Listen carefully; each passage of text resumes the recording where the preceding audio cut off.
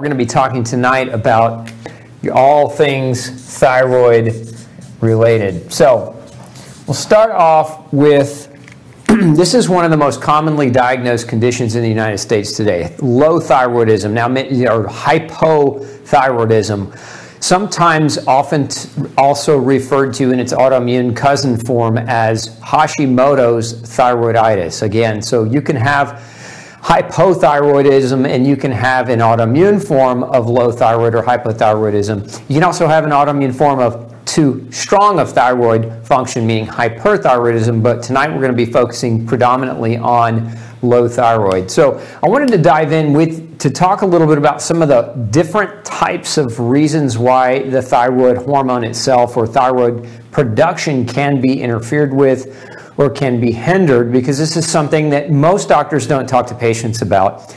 Actually, in my experience, it's quite rare. Most of the time when people come to see me, they've gotten, their other doctors have diagnosed them with low thyroid. They've put them on thyroid medication. They haven't really told them why they have low thyroid. And I think fundamentally, if we're going to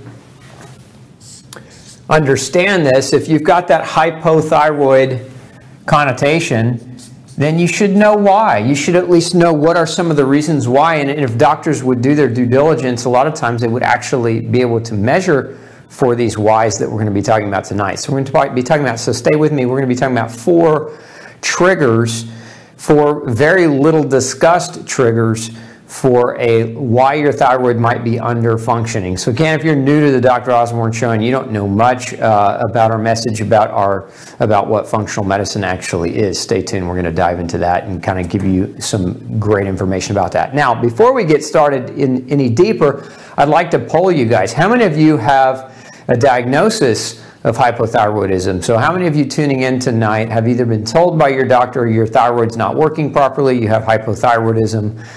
If you do, just type in hypothyroid in the comment section below and drop me a note. I'd like to know how many of you are actually struggling and dealing with this as we go through it. So I'm going to pop a slide up for you. We're going to talk about a couple of different major triggers for low thyroid that, again, like I said earlier, very rarely get discussed when you visit your doctor's office. So what you're looking at here in this research study is kind of a synopsis or a summary of some things, but there are 2 chemicals, BPA and perchlorate, perchlorates, that are compounds oftentimes known to create endocrine dysfunction. They're thyroid disrupting chemicals, and this has actually been shown in a number of different studies. Now, if you're not familiar with BPA, this is oftentimes found in plastics, right? It's one of the compounds in plastics that creates the plastic elasticity. So it's one of the ingredients in plastic that makes the plastic pliable. So the harder the plastic, the less BPA. The greater degrees of plasticity, the greater degrees of BPA. So like a lot of those water bottles that many people drink out of that contain BPA. Now I know what you're thinking, maybe they've gone to BPA-free water bottles that are still plastic. I want you to understand that bisphenol A is not the only thyroid disrupting chemical. We actually know that it's not just BPA, it's bisphenol.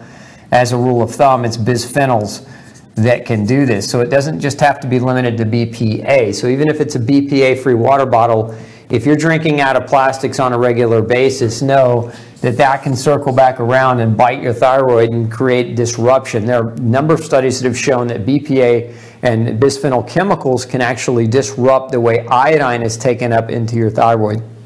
Now, those of you that don't know,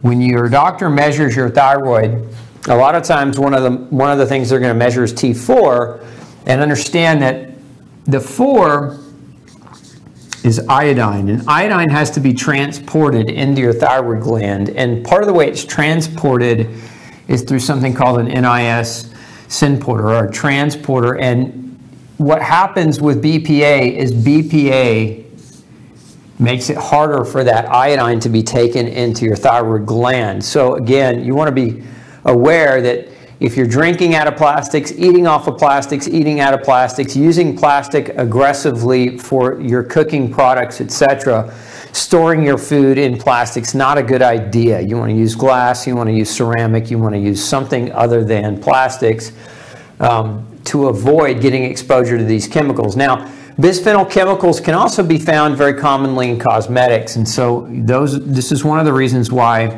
we say who is most affected or impacted with a low thyroid. We know that it is women, right? Women are disproportionately affected with a low thyroid and with low thyroid function, and there's suspicion that one of the reasons why is this right here.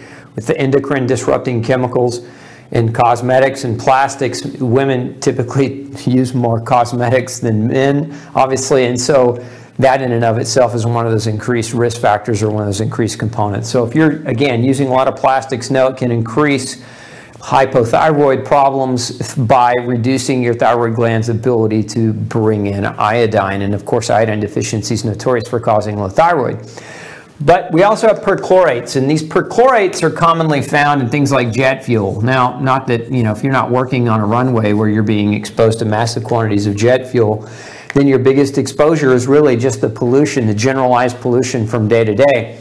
But we also get perchlorates in fertilizers. So again, if you're doing your own gardening and using some of these chemical fertilizers, they can contain perchlorates as well, also known to impact and affect thyroid hormone. And so again, two chemicals that you could be getting exposure to on a semi-frequent basis or regular basis. And if you're struggling with hypothyroidism and your doctor hasn't had a conversation about why you should put the plastic water bottles down, why you should reevaluate BPAs and other bisphenols in your cosmetics, and potentially here, you can't stop the jets from flying, and not unless there's COVID-19 ravaging the world. But what you can do is you can filter your air and you can filter your water to minimize the exposure that you get from water and air runoff. Same thing with fertilizers. We have a lot of chemical fertilizers that farmers use today, and those things get into the water. They find themselves in the water table.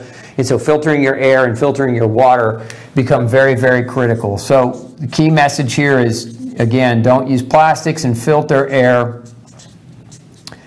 and filter your water. Now, there are a couple different types of filters that I would recommend if you really want to be accurate at getting these things out. Don't use a cheap refrigerator carbon filter, or like your pitcher filters that are, again, those pitchered filters are generally cheap carbon that won't pull a lot of this stuff out. You want to use something like a reverse osmosis filter to get this done. So if we need to, those of you, we can put up a couple of links for quality products that are designed to filter some of these chemicals out a little bit more aggressively than just your standard refrigerator filter, because that's just not going to cut it. So those are two chemicals.